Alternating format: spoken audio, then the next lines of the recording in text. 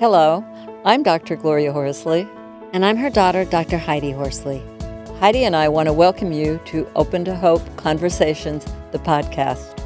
We believe that the greatest gift you can give yourself after a loss is hope, using this moment to connect with others who have not only survived but thrived. So let's get started.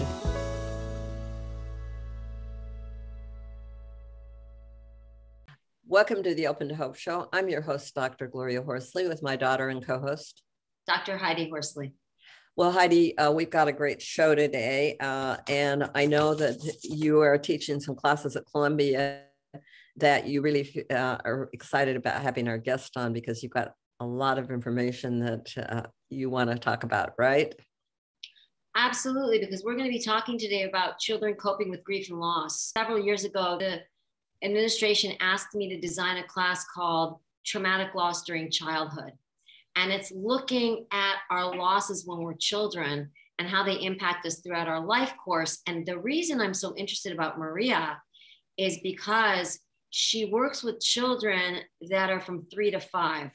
And while there's a lot of information out there on how to help older children, there's not all that much information out there on how to help children that are young. So I'm just interested to see what she finds is helpful for kids that are grieving and that have had trauma. Mm-hmm. And we know that it's going to help you who have younger children, because I know one of our major things as a parent is worried about your kids after there's a loss, younger children. So Heidi, you want to introduce our guest today? Our guest is Maria Soter. She is a bereaved mom whose son Sammy was born on April 11th, 2006, and he only lived for 34 days. She is the CEO and founder of the Sammy Center, and this has been named in memory of her son. The Sammy Center is a preschool founded to help children overcome trauma. So welcome to our show, Maria. Thank you. I'm so happy to be here. It's wonderful to have you on today, and we appreciate the work you're doing so much, and it's so important. I know that when Sammy died at 34 days, he was just 34 days old, and you had a daughter that was 4 at the time. Is that correct? That's correct. And I know that I read that she really struggled, and I wanted to know if you could tell us a little bit more about that. Yes, I would love to. I'd like to start with kind of where the Sammy Center kind of came up. It really actually didn't start with my own direct trauma. That came a little bit later. So what happened was, I have been in the early childhood field for over 25 years in one capacity or another. And most recently, the most wonderful program is called Head Start. And I served as a special needs liaison and also work very closely with the mental health team. And they do amazing things. And there's so many wonderful, amazing programs that are really trying to help children as much as they can. But during my time there, I saw a little bit of a gap. And the gap was that if a child didn't have a direct special need, it was oftentimes difficult to get them the extra services that they need. And so as I really dug deep and got into the mental health and the social emotional, lives of these little children that I was serving, ages 3 to 5, I also heard at the time, the CEO of the Children's Center speaking. And this was 5 years ago. And he said something that really resonated with me. He said, there is an early childhood mental crisis going on. And this was before the pandemic.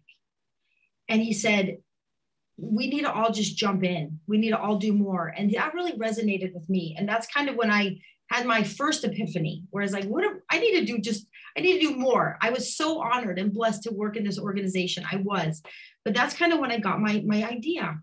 And so as I started to work on this project, about a year or 2 years into it, I had my own epiphany. And I said, oh my gosh, my own daughter is one of these children. And I'm sorry, because it never leaves you. It's been 16 years. And Mama Horsley here knows what I'm talking about. It doesn't ever go away, the loss of a child.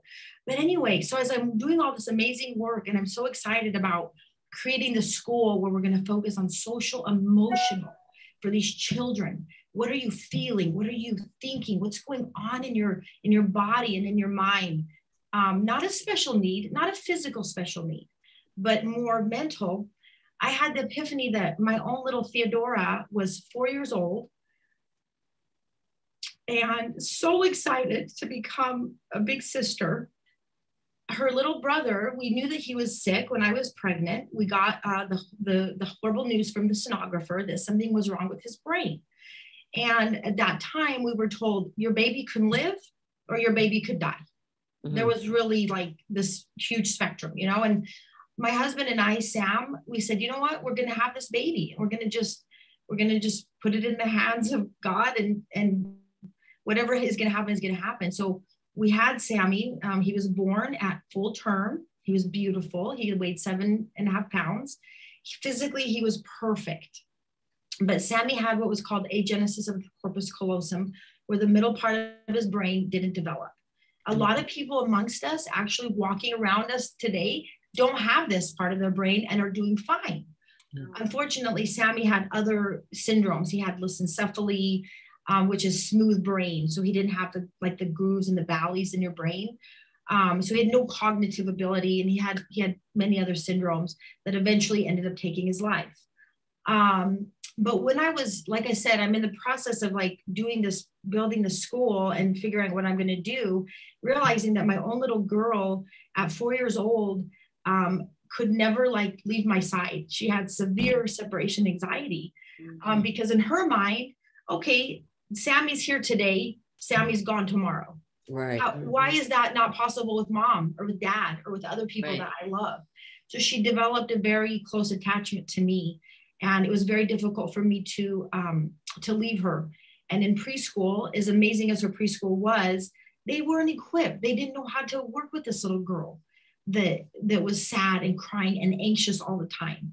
And Theodora's behaviors weren't outwardly, aggressive or biting or hurting, whatever. They were inward. She was sad. She was scared. She had anxiety. Did you understand at that time what was going on with her, or was it this the revelation later? This was my revelation later. Wow, what a gift you're giving to people to tell them that are watching this that if these are some of these things going on with their child, that it may be connected with a loss, isn't it, Heidi?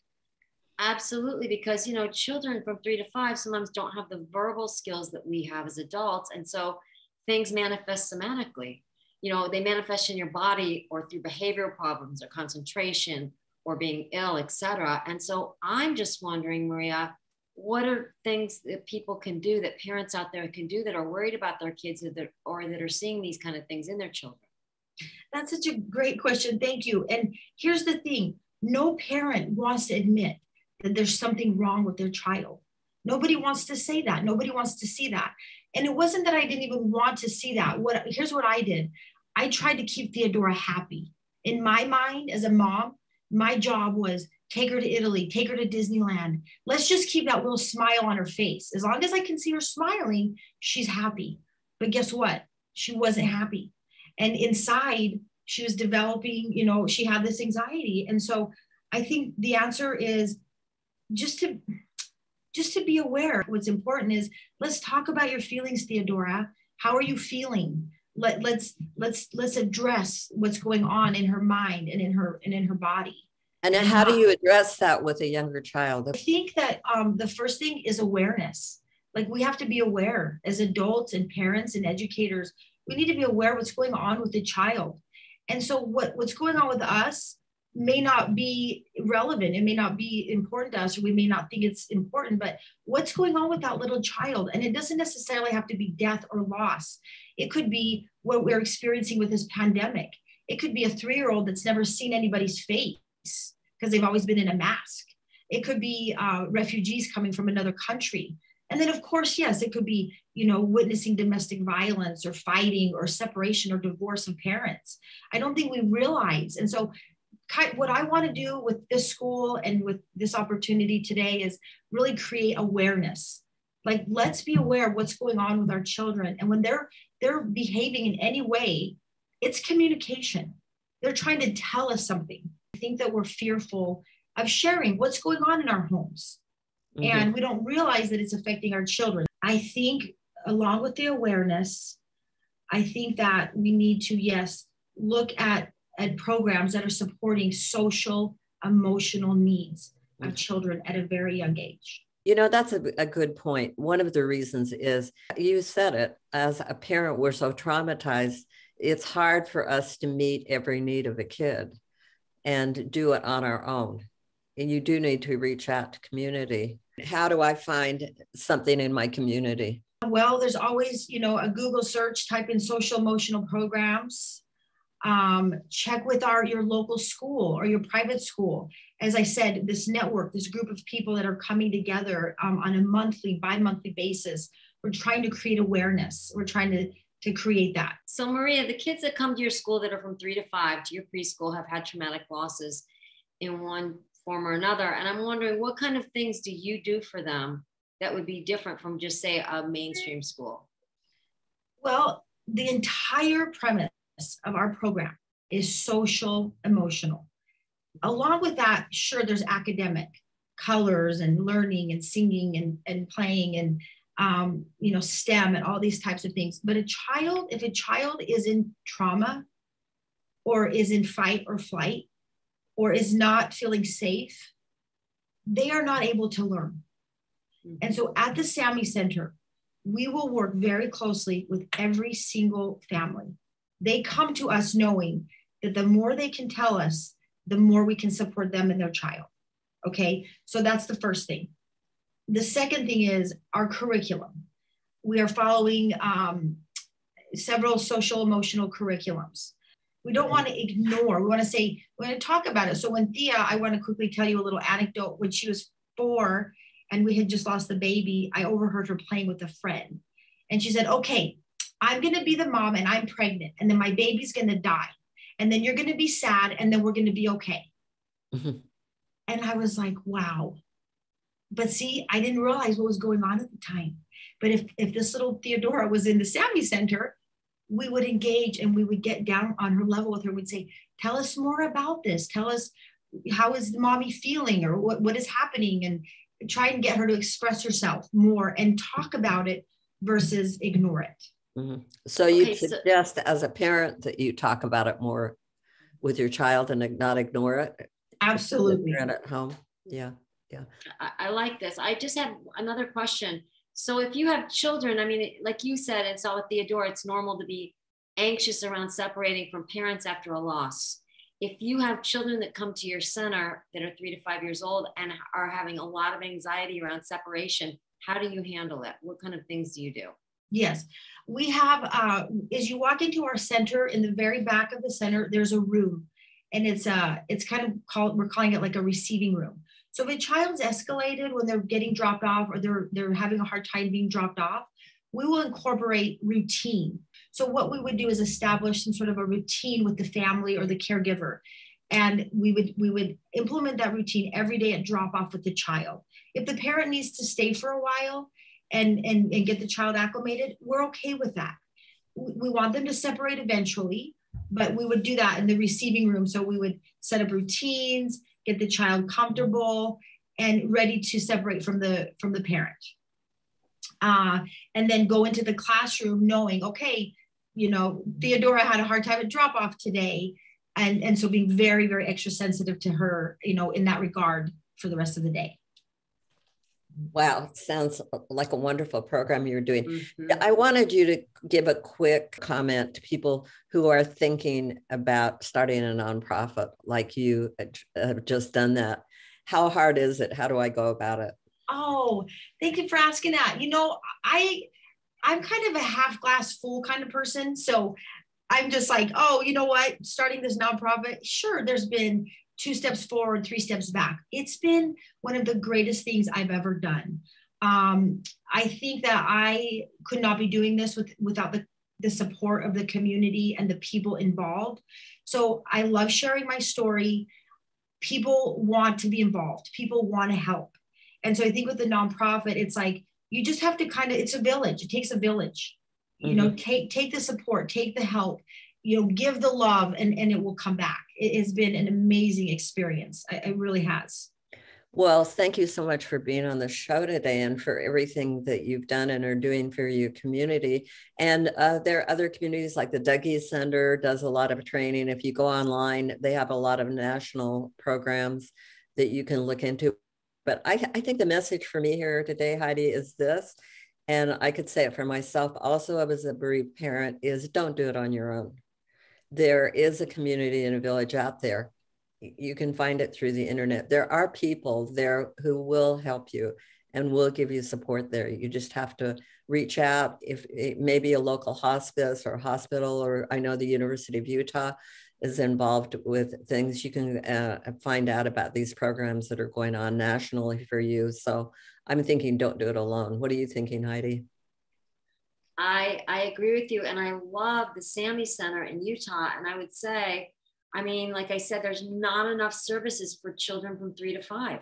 Mm-hmm. There's really not. We start thinking about children's issues, emotional and psychological issues from 5 up, you know? And I mean, there's so much that happens during those formative years. I mean, and I love that Maria is hitting this head on when kids are still really young. It's so important. So I would say if you live in Utah and you've had a loss and you have a child from 3 to 5 that might need this kind of support, please go visit the Sammy Center. Absolutely. Thank you so much. The best way to reach us is to go to our website, the Sammy Center, SAMMY.com. Also calling 801-631-2006. And I can just give the address. We're located in Mill Creek. We're an adorable little cottage off on 33rd South and 1515 East. All right. Well, thank you again for being on, Maria, and for all that you're doing to help families. Thank you for this opportunity. Thank you, Maria, and thank you for everything you're doing for the children out there that have had trauma and loss. Thank you. And thanks, everybody, for joining us on the show today. And Heidi and I always want to remind you that if you've lost hope, please lean on ours until you find your own, and God bless. I'm Dr. Heidi Horsley. You have been listening to Open to Hope, the podcast. You can follow Open to Hope on Facebook, Instagram, and Twitter. To learn more, visit us at opentohope.com and go to Apple Podcasts to subscribe.